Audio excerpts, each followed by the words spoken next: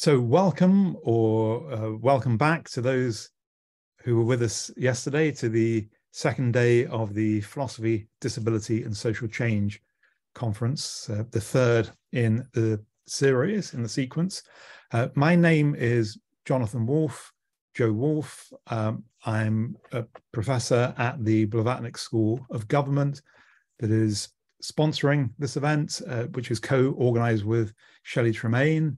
I'm a white man, I'm wearing glasses, I have grey swept back hair, wearing warm winter black cardigan.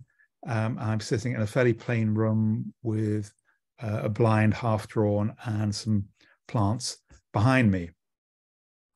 So in this first 5 minutes before we get started, we have suggested that we are introducing an informal meet and greet, which is not so easy to do in this webinar format. So what we would encourage you to do, if you'd like to do this, is just to say hello in the chat, maybe to just put your name in, where you're from, and perhaps say a little bit about your interest in issues around disability.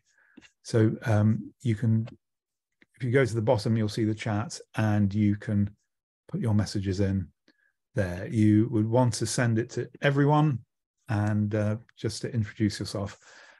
No obligation to do that, and we will start the first session at the appointed time, which is in 3 minutes' time. While you're composing your message, if you are doing that, let me just say a little bit about organization. So we have a live transcript.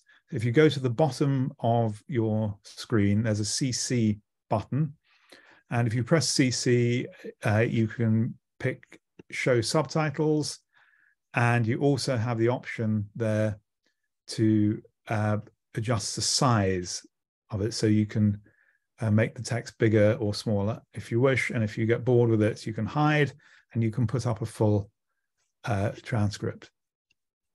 So Shelley is trying to get the chat going a bit by welcoming everyone. I think people are a little bit shy to introduce themselves, or maybe the tech isn't working quite right. But anyway, whatever it is, we're not there very much yet on the chat. So in addition to the live transcript, when it comes to asking questions, you'll see along the bottom of the screen, there's also the Q&A. And if you have questions, if you can type your question into the Q&A, we will then read it out in the first session. Will, as chair, will read it out and will be answered in turn. There is a feature on the Q&A that allows you to upvote questions. So if there's a question, if there's the question you would have asked or a question you like the look of a lot, you can sort of raise a thumb and that will push the question nearer to the top. Okay, so we have welcoming messages from Will and Maita. Sorry, Maita, if I mispronounced your name there. And I think we will be ready to go any moment. So let me turn off my microphone and video and pass you over to Will, who's going to introduce the first session today. Thank you. Hello, everyone. My name is Will Conway. My pronouns are he, him. I'm a white man in a black shirt and a blue blazer with parted brown hair and a blurred background.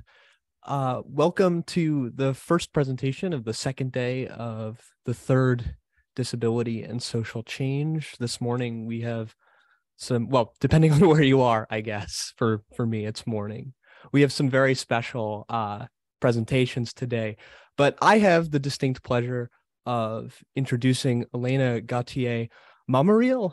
Her work focuses primarily on disability, the philosophy of Spinoza, decision-making surrounding healthcare policy, patient-doctor relationships. But today, she is presenting on the socially inadequate, COVID long haulers and eugenic social engineering. So just a few things that have pretty much already been covered by Jonathan. If you could put your questions in the Q&A, it's wonderful that we have a panel here and we will certainly ask questions, but it's obviously preferable if there's a plurality of voices. Of course, all the panelists know, but I'll just reiterate to keep speech as slow as possible, both for everyone to be able to, keep up, but also for the captioning system. I'm a recovering policy debater, so I struggle with speech, with speed in speech. So yeah, without further ado, thank you all for being here, and I'm going to hand it over to Laina.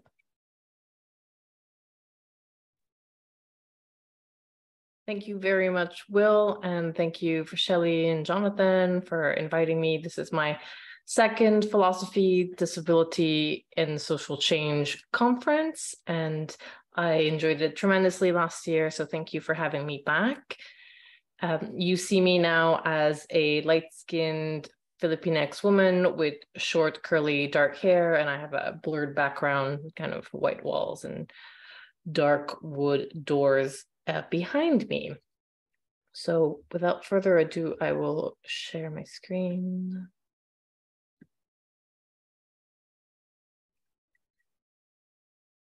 So today I'm joining you as part of the Center for Biomedicine, Self and Society, which is an interdisciplinary research center more or less around medical humanities and social science humanities at the University of Edinburgh in Scotland.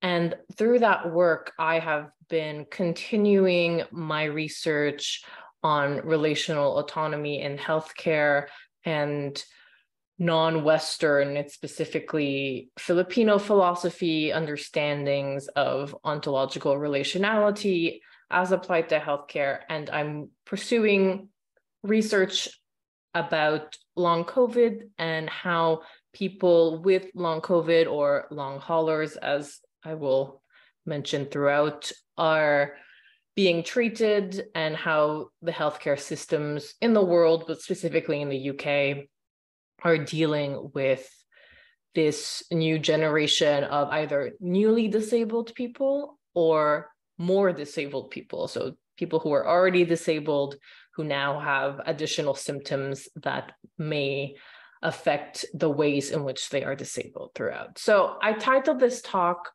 "The Socially Inadequate," because my research has taken me to look at the history of eugenics in the UK. And this is a paper that came out, I believe, in 1922, and titled "The Socially Inadequate," or how to find them, identify, and categorize them. So basically, all of the unwanted parts of society and why specific people, either because they are poor, because they are illiterate, because they are physically disabled, because they have a mental or cognitive disability, are deemed to be socially inadequate.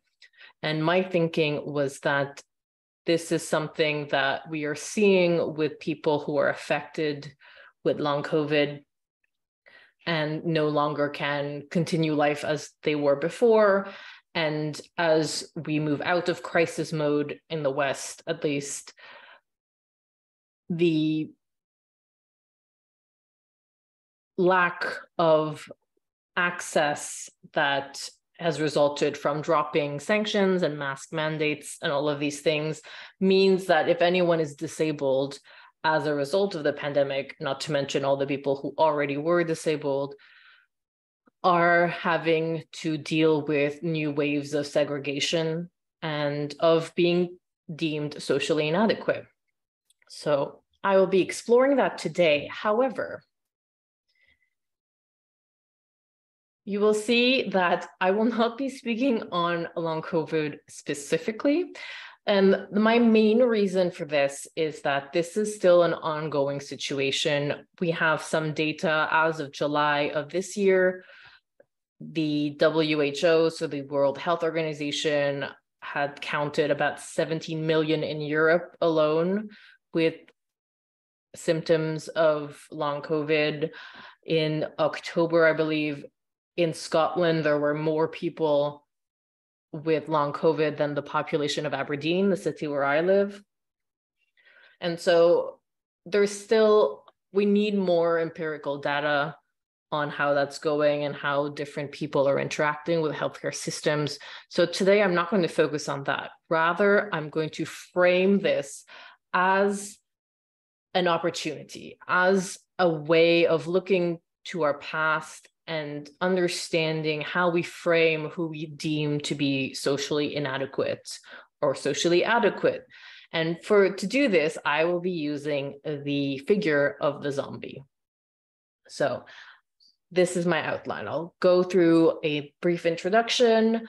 I'll give us the problem of the zombie déjà vu, why I'm using zombies, the idea of hauntings, of eugenic reconstruction narratives, and then discussing zombies a bit more in detail and how I plan to undertake this. This is very much a work in progress of me developing this concept of how I want to use zombies, and I am by no means at this point an exhaustive expert on all the different kinds of zombies, so I welcome all your questions and comments about that. Finally, I will lead to this idea of zombortunities, so I couldn't resist a portmanteau, and this idea of how should we deal with this as a philosophical framework. I will be arguing that we should explore para-rationality and how the figure of the zombie can help us kind of deal with this not unprecedented situation, because societies have recovered from social traumas before, as we will see, but still something that is unfolding. So how would exploring para-rationality help us deal with this situation?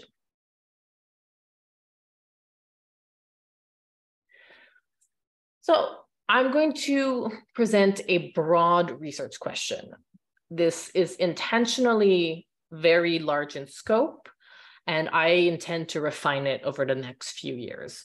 But I'm going to be presenting this idea that we need to deal with mass disablement. We need to understand what mass disablement means. Mass disablement is a term that comes up in disability justice circles or disability communities more broadly, but is not seeing much uptake within bioethics or within the policy side of healthcare. So I kind of want to explore what would it mean if we asked ourselves, how as a society do we deal with mass disablement? And this will mean that we should engage with what I call prophetic disabled epistemologies. So this idea that there is untapped and sometimes willfully ignored pools and libraries, embodied libraries of knowledge within disabled communities around the world that have much to teach us about what it means to rethink care, healthcare, mutual aid in moments of great uncertainty and moments of great stress. And finally, this idea that we can use zombies as an analytical concept that is useful to think about long haulers, specifically in this time and place. And here we have a picture of the Gloucester zombie walk from 2019. We have some people dressed up in pseudo Victorian / pirate wear with fake blood makeup and kind of prosthetics. And in the backgrounds, the UK attendees might recognize a Greg's. So this is my research question. How do we reckon with mass disablement in healthcare? I posit that we are dealing with a new generation of the socially inadequate. Now, I know there is much contention about the attention that is being paid to long COVID and long haulers, and that has elicited very complex feelings within disability communities, specifically communities I'm a part of, like MECFS, where we see a lot of overlapping symptoms, and we have the knowledge that our demands have not been met for decades and generations of people at this point. And so there is a bit of bitterness that comes along with all the attention that long COVID is having.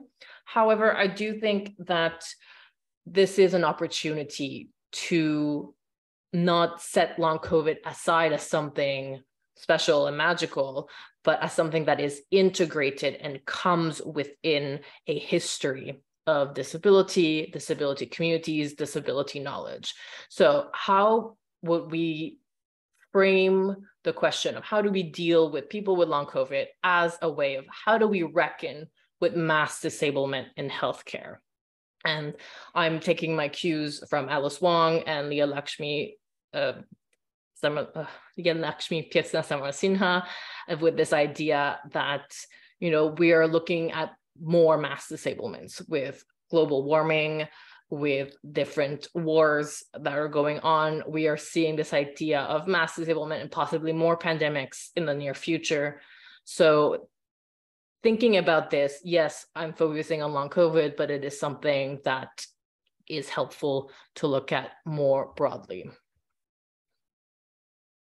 So zombie déjà vu.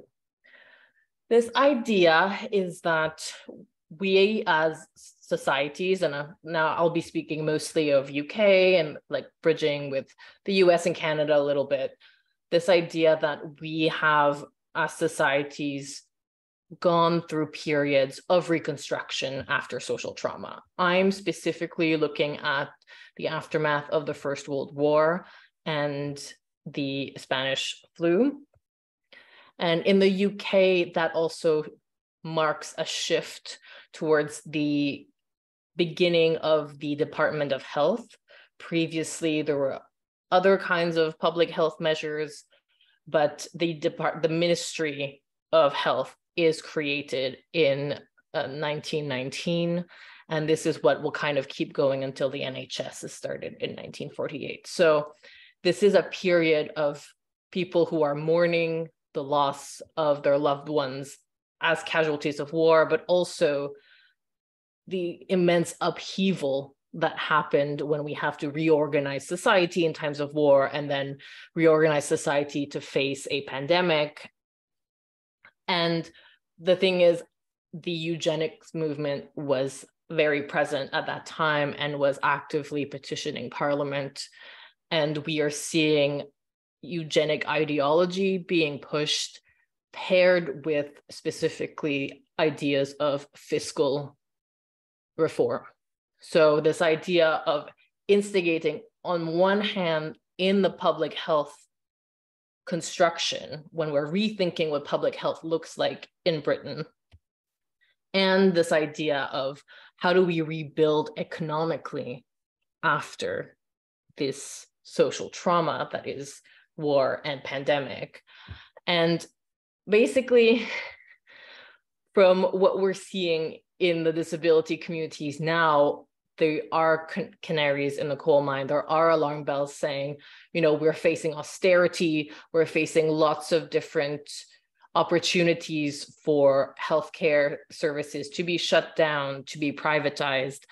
And history is telling us that this will engender eugenic practices, and people within the disability communities are already pointing out that throughout the pandemic, the COVID-19 pandemic, we have seen eugenic decisions being made, not only through triage, but through social practices. And right now, when able-bodied people want to go back to normal, this is a narrative that is pushed by governments, and there is prioritization of economic health. So as I said at the beginning, our situation is still unfolding. However, there are enough red flags for me to go back and see how we have dealt with this idea that eugenics is still haunting us. And now I'm thinking about the zombie specifically, because first of all, in our kind of Western complicated idea of the zombie, we are now used to a horde of zombie. I'm aware that that is not the origin of the zombie in Caribbean culture, and maybe we can discuss that in the question period. But this idea of the zombie horde is something that I think is a very powerful image of this idea of mass disablement, and this idea that we are living with people who we know, who are our loved ones and our coworkers and our neighbors, but they are radically transformed in a way that now makes it difficult to think about sociability and our civil responsibilities. I'll briefly touch on this distinction between eugenics and eugenics. So when I tell people I'm looking at eugenics, sometimes I get the response, this is a historical movement that is no longer relevant. Yes, there was a eugenic education society, there were international congresses, but that was kind of a fringe movement that is discrete and closed into the past.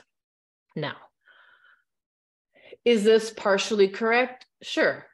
There aren't really a lot of think tanks that are like eugenic think tanks that name themselves as such. And it would be completely out of line for any public health initiative to use the word eugenics in their reports, in their publicly available materials, any of that. So the word eugenics has fallen out of favor, and definitely since the atrocities committed by the Nazis were made public, the term has not had the same kind of validation that it had, say, at the turn of the 20th century or even in the 1920s, as I have been researching. However, disabled people are still using the term and are still pointing out ways in which policies, whether in healthcare or in economics, are being used to effectively either prevent disabled people from being born, or prevent disabled people from reproducing, or prevent disabled people from living a fulfilling life. Now, some people will say that we should call this newgenics to differentiate that from the historical moment, if you will, of eugenics ideology and eugenics science. And they will argue that the current eugenics is not only concerned with reproduction, and by this I mean sexual reproduction, but looks at policies that affect disabled people. And to this I say, this is kind of splitting hairs. The original eugenics movement was very much involved in policy, as I outlined previously. And I reserve the right to change my mind about this or to be convinced otherwise, but I think it is still useful to use the term eugenics now because it forces us to reckon with the fact that what we think is neatly tucked away in the past is still very much present, even though we have new technologies, even though rights movements have advanced, etc. The fundamental problems about determining who is socially inadequate and how people feel they have a public responsibility, sometimes a moral responsibility to eliminate or segregate the socially inadequate is very much present. And this idea that we have a long history of living with uncertainty and that we should lean into that and learn about that. So I see eugenics as very much trying to exert control, and the knowledge and the wisdom from disability communities, I view as a long practice of living with uncertainty that can be the antidote to this.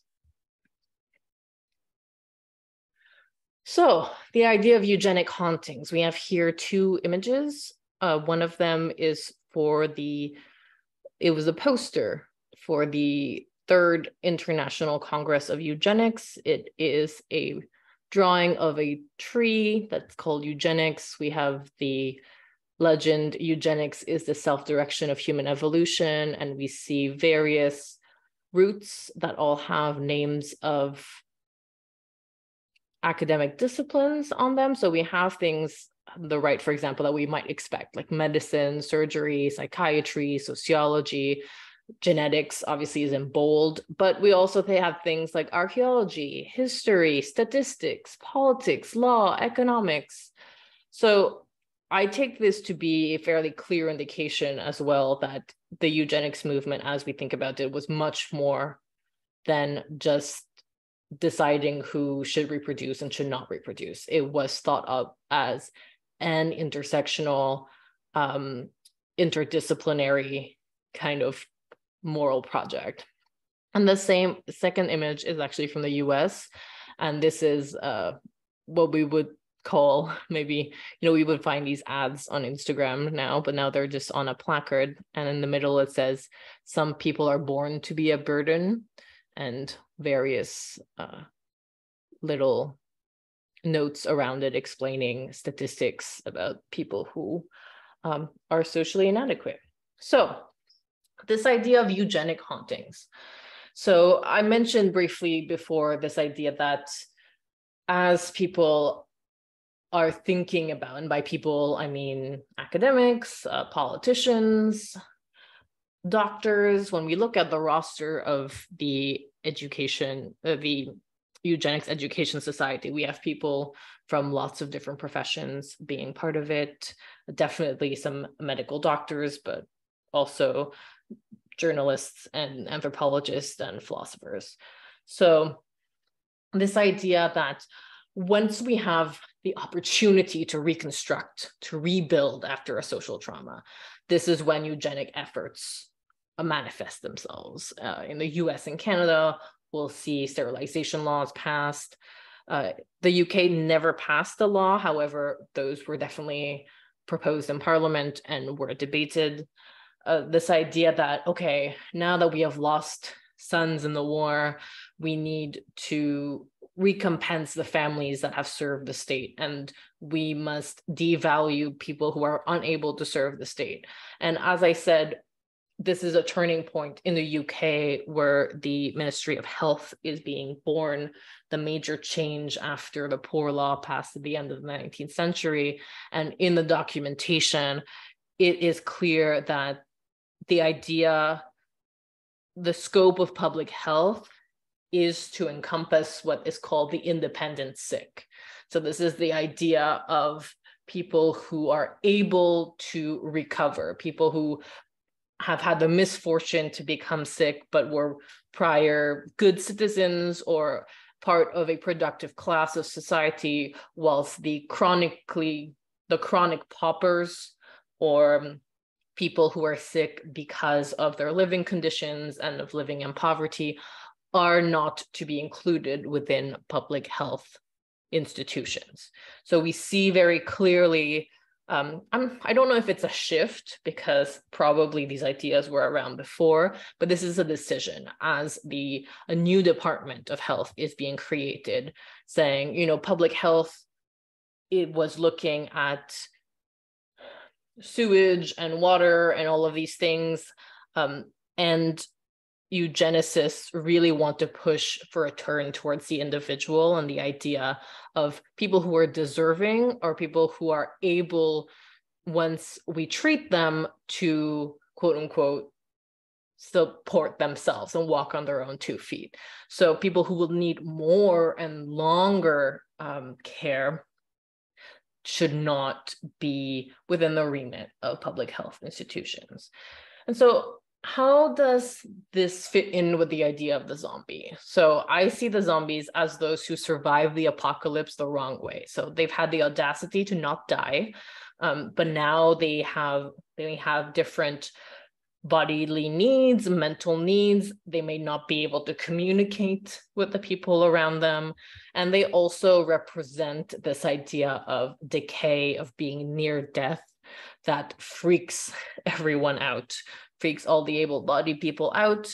And this idea of the figure of the zombie as a mythological creature that does not represent wisdom, or we believe we do not have anything to learn from them. And this is kind of where I want to twist this idea of the zombie by saying, disabled people have a tremendous amount of knowledge and wisdom, but there is this epistemic occlusion that is happening where that knowledge cannot or will not be shared for a variety of reasons. So I also like the idea of the zombie because of the idea of recoverability I just mentioned. So when we're looking at zombie literature, zombie filmography, there are usually two moral options: either kill the zombie or cure the zombie. In some versions, they institutionalize zombies, but again, that is a form of like segregation. So the zombies are allowed to live together, but they're not allowed to interact with humans. And so I think that we should track, as I live in the UK and I study the UK, the NHS has been defunded for over a decade now. We are in a period of austerity. One can only expect very stringent measures being taken with healthcare. And I will be very curious to see what aspects of recoverability will be enforced. We already see people who are like, when will I recover from long COVID? Now, some people do recover, some people don't, or some people will in a long time, but this idea that a biomedical approach will be the solution to long COVID is very much the narrative that is being pushed. And I'm saying, as someone part of MECFS community, this is something that we need to present as one narrative and not the whole narrative. So looking at how we shape policy, how we push this idea of reconstruction by valorizing recoverability should be mitigated by presenting other narratives as well. So the idea of zombies, so I've mentioned already a little bit the near-death aspect. So we have a lot of people who are reporting immense grief about not being able to pursue life as they were before becoming sick with COVID. People who used to run marathons are now bedridden. All of this idea of feeling like so much was taken away from them and their possible futures are taken away. So individually, people are dealing with a lot of grief, but also societally, this idea of a devitalization, which, by the way, the devitalized is one of the classes of the socially inadequate. And I thought that zombies worked quite well with this. So this idea of being really near death and not being able to hide that. Obviously, there are varying levels of severity of symptoms, but in general, I'm looking at this idea of people no longer being able to continue as before. And this idea of being near death and how that can be terrifying and how that can also be catastrophized by a society that is so focused on recovery. And then I look at alt life, because zombies are the undead. They are not, so that's it. They have the audacity to not completely die. They are continuing, but in a transformed state. And this is where this idea of wisdom of disabled communities comes in, this idea that life is no longer normal, no longer fits within the parameters of a capitalist, ableist society, but it is still life. And I think this is where we need to explore that to some degree. The idea of class is very much present in eugenics, specifically in the UK. I mean, we can discuss this, like race and imperialism definitely have a huge part, but it is very much spearheaded as how do we make the middle class thrive? How do we get rid of the inbred aristocracy, and how do we get rid of basically everyone living in East London, all the unredeemable poor? So this idea of eugenics linked with disability is extremely linked with class, and this idea of which class is deserving and which class is not, and the idea of being born in a specific class or having specific sicknesses because you're poor.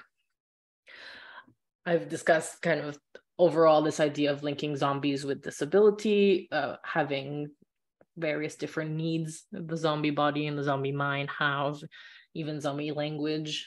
might be very much transformed by zombification, and race and colonialism. So I won't speak on this too much at this point, but the figure of the zombie comes from Martinique and Haiti and the Caribbean in general, and has a space within voodoo culture and religion that I still need to educate myself on.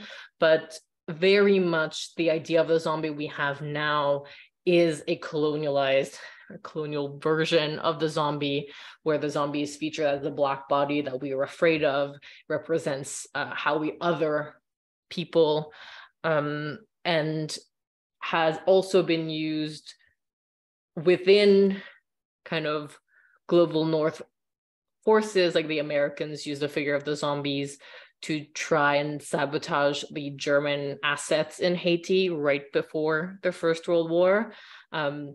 So this idea of using zombies as a way of othering, as a way of showcasing fear, primal fear, and this idea of the destruction of civilization is very much the case. And I do think that that will be very interesting to look into. And what I'm doing right now, though, is looking at how we can think about this transition, this reconstruction period, in an anti-eugenic way by looking at thought and philosophy that resists certain colonial narratives. So this is where para-rationality comes in. So I define para-rationality as something that is distinct from irrationality. So this idea that whatever, breaking the binary of this idea of like either it's rational or it's irrational. And in Western philosophy, this usually means anything that is affective, that is linked to the imagination, will not be rational. And I take this term through a Derridian reading of Kant with Spinoza with feminist theory. So feel free to ask me questions about that later. But it's this idea that when we interact with the world, there is an aspect that surrounds rationality that is distinct from it, and yet ushers us into the rational presence, or can help us understand rationally, or can hinder. So it's a kind of ambivalent ally. This idea of para as in paramedical, as in beside, with. So this idea that how we think about agency and autonomy and what's important with rationality is presented in a way that precludes different understandings of what agency means. And I've worked on relationality very much so, and I worked on feminist relational theory and this idea that we should not have a Cartesian ideal of an independent, solipsistic, atomistic person as our ideal of agency. However, I have found that there are limitations within Western feminist philosophy that still grapples with this Cartesian dualism. And I have turned to ontological relationality in Filipino philosophy. You can refer to my talk for this conference last year, but also in my forthcoming chapter in the book edited by Shelley. I'm talking about this idea of using Filipino thought as a way to sidestep certain complications that come with believing that our only worthy adversary or concept to be debated is Cartesian dualism and the mind-body separation. And so this idea of looking outside of kind of a colonial mentality to look at relationality is something that I think we should explore as we're moving through this liminal space of trying to understand how we deal with mass disablement, and this idea of how do we redefine what it means to be agentic whilst being fundamentally codependent, fundamentally interdependent. What does it mean to rethink agency if we reject the idea that we are only valuable or only adequate if we perform a specific version, restrictive version of rationality, and which is fed into this idea of productive rationality? So basically, I'm saying, I'm looking at history, like, okay, this is the push, a push where we devalue people who are unable to be independent.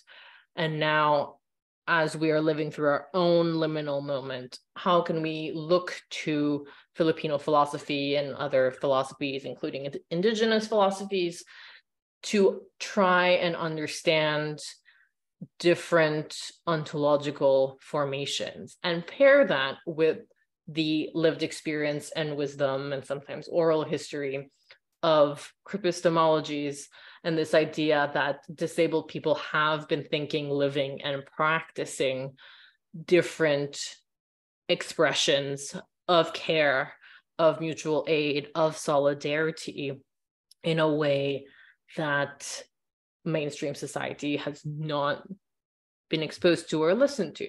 And so this is kind of this idea of looking at and listening to what is available to us within disabled communities. And because I'm a philosopher, looking at ontological possibilities within Filipino philosophy.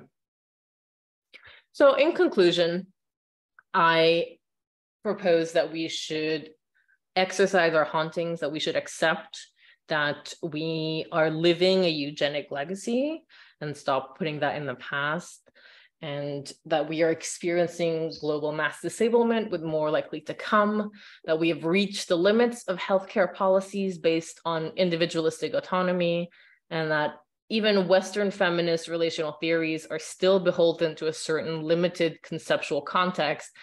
And this includes Marxist feminists. I realize these are fighting words, but bring it on. So our once and future zombies, this idea that I believe moving forward, I propose that we explore the para-rational aspects of agency, collective thinking, and crip solidarity. We need to be collecting, analyzing, and engaging with the and anti-colonial epistemologies, and really centering that and asking traditional narratives and structures to justify themselves rather than the other way around. So really starting with anti-colonial epistemologies. And I look forward to developing the figure of the zombie as the crossroads between disability, sociability, para-rationality, race, and colonial studies. Thank you very much. And you can reach me here. I have a website, Twitter, a Mastodon now, and feel free to listen to my podcast, Philosophy Casting Call. Thank you.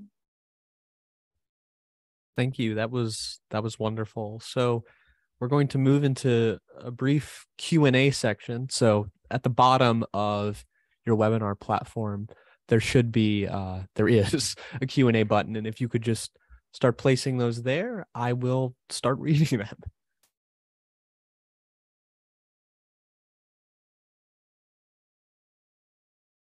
So our first question comes from Amandine Katala. She writes, "Thank you very much for your really interesting talk. A comment, then a question. My comment is that the question of eugenics versus eugenics reminds me of Charles Mill's claim that the racial contract is ever present, just under different forms across different eras and places. It seems that the same applies for eugenics. See, for example, the Spectrum 10K project that aims to map the autistic genome in order to cure autism and do parental testing in the same way that it's done with Down syndrome. My question is that if zombies are creatures that persist and refuse to die, could eugenics/newgenics be a sort of zombie, or is it too much alive and too well qualified too much alive to qualify well as a zombie?" I would say eugenics is more like a virus in that sense. I guess it could be a zombie. I think we could say that. I'm not particularly interested in saying that, possibly also because the idea is that eugenics is still a very much a palatable concept to people, even though the term has fallen out of favor. This idea, like, people think, of course, disabled people don't value the quality of their life. Of course, even I see on Twitter people encouraging long haulers who are talking about their symptoms. They're like, they're expressing suicidal ideation, and people are like, oh yeah, you don't want to be a burden. Like, of course, like, it's very much a part of how we are primed and taught to experience the world. And so I would say it's not a zombie because of the kind of visceral, abject nature of the zombie. People are like, oh, that's gross. I think, unfortunately, people are way too comfortable with zombies. So maybe they're more like vampires, where they're like, yeah, you're a blood-sucking creature, but you're so noble and you have all these elitist thoughts about humanity.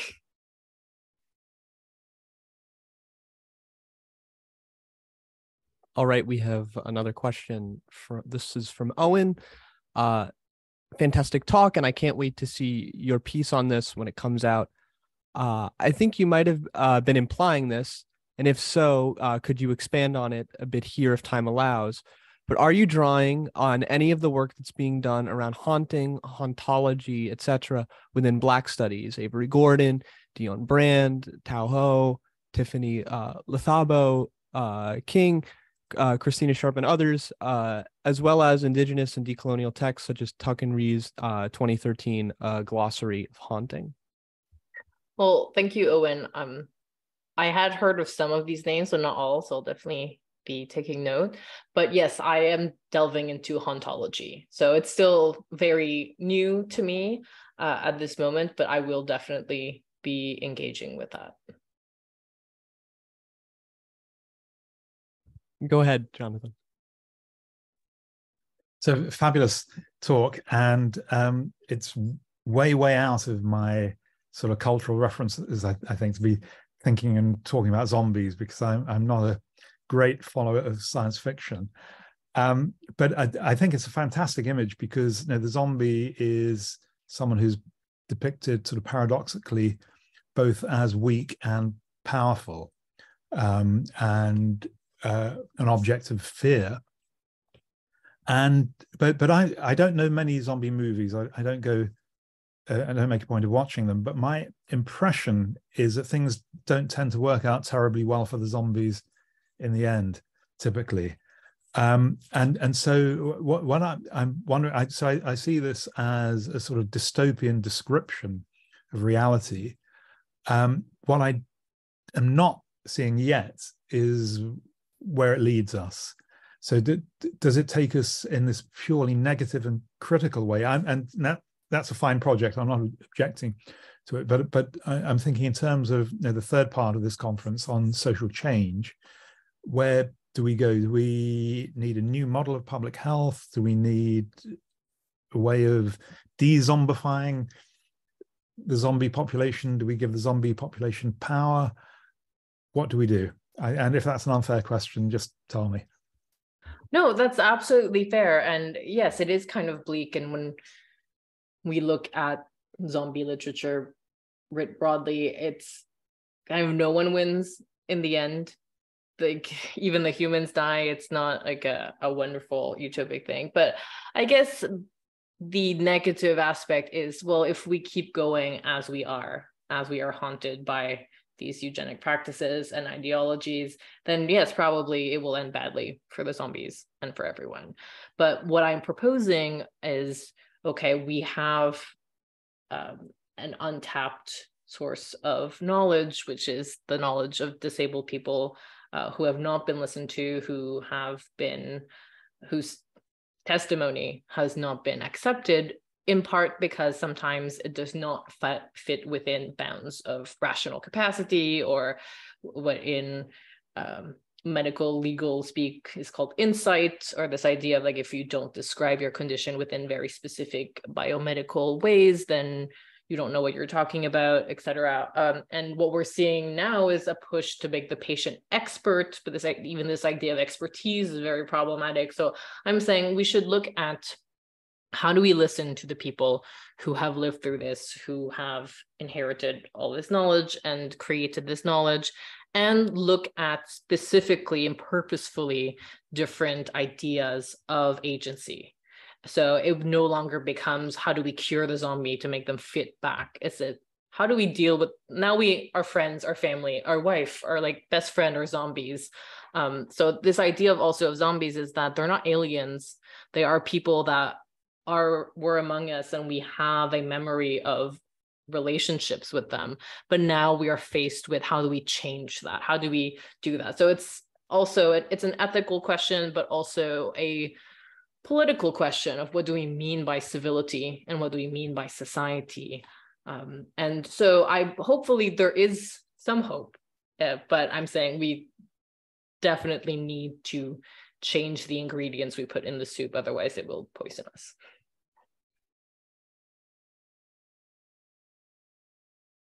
Okay, so we probably have time for one. Oh, I'll pass it over to Shelley. Hi, I'm going to stay off screen because I've moved to another place in my home, and I in sort of an awkward position. So I loved your talk, Elena. As you know, I love your work. And you touched upon this at the end of your talk, but you discussed this at greater length in the chapter that you've written for the Bloomsbury Guide to Philosophy of Disability, and that is what you take from what you think is useful and formative and insightful about Filipino philosophy.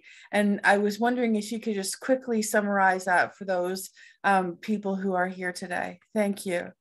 Thanks for the terrific talk. Thank you, Shelley. And I'll answer you and Rowena's question in the Q&A kind of as a twofer. So Rowena is asking, what do I think about the alternatives to individualistic autonomy? And that's kind of why I looked at Filipino philosophy, looking at concepts of loob and kapwa, which very crudely could be like the will and the being towards others. So loob would be this idea of the will, and kapwa towards others, and how a Filipino ethical system is built around how loob and kapwa work with one another. But this idea that because of a confluence of indigenous thought, tribal thought, and the fact that the specific sequence of colonization in the Philippines meant that there was a delay in the push for Cartesian dualism. So basically until the Americans came in the 20th century with Protestantism, there was a development of relationality and of agency that was not reckoning with individualization and individuality as the beacon of independence and agency. So what this means is that they were allowed to develop this idea of relational and collective understandings of power and agency, where you ask yourselves, if fundamentally I am codependent and relational, how do I build agency from that, as opposed to seeing relationality and effective ways of interacting with the world as something one must divest oneself from in order to purify oneself to become this autonomous, like atomistic individual, because we live purely through rationality. So because of the way that rationality is not lionized in the same way from the start, it means that we can accept other ways of engaging with each other, reality, our inner lives, that encompass what I call the para-rational. So these things that are empowering, like certain affects and certain relationships of gratitude and debt towards other people that in the Western canon would be seen as something to be devalued or something that is not worthy of one living the rational life. So because there is not this idea that a specific version of reason is more important than everything else, we have a more fertile ecosystem going on. And about the limitations of liberal feminist autonomy. So I don't mean to be overly harsh, because I have learned so much, and there is a lot of excellent research done from feminist relational theorists. However, I guess by no fault of their own, people in the 90s and early 2000s were mostly white women that skewed liberal in their thinking.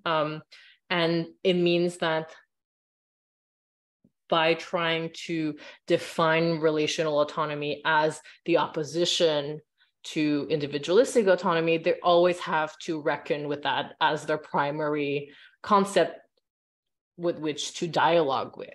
And a lot of work has been done there, and I'm not discounting that work, but where I see the limitations is that, okay, but you're still talking to that as if it's the only thing. It's kind of like a negative portrayal of like who we are if we're not this. Well, it's what interests me with Filipino philosophy is this idea of what if we just didn't feel the need to always look at this idea of rationality? What if we explore what it means to develop agency in another way? So it's basically, even when I say with Marxist feminists, like it's still within a very Western idea of having to deal with capital, having to deal with property as individualism, as property, agency, as power of dominion. And it's very refreshing to deal with a conceptual culture that doesn't feel the need to always define itself as an opposition to that, if that makes sense. Thank you very much. That's a very comprehensive answer. Thank you.